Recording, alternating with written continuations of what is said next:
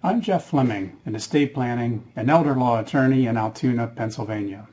Imagine this scenario.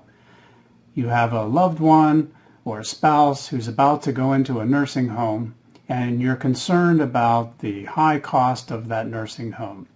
So you decide to cash in your CDs. You go to the bank, you withdraw that money, and then you take it in cash and you hide it at home somewhere, whether it's in a box in the closet or in your mattress. And then you think that you can hide these assets and they will be protected from the cost of the nursing home and ultimately from the government if you qualify for medical assistance. Now, I'm sure you realize that that scenario is not going to work, and it won't for several reasons.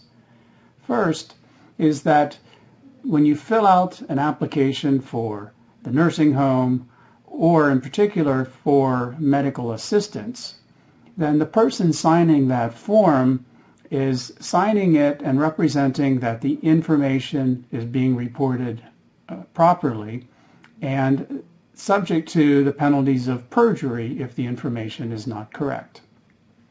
And so you are required to report all assets, including the cash that you have.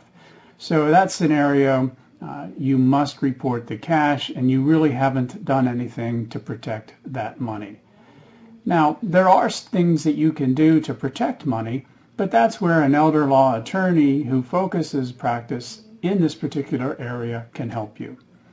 At my firm, we offer a free consultation to sit down and talk about these concerns and the opportunities that you may have to prepare that plan, the financial plan, for paying for the nursing home and yet protecting the money, be it because you're a spouse living at home or the legacy you want to leave to your family. We can help you in that particular area.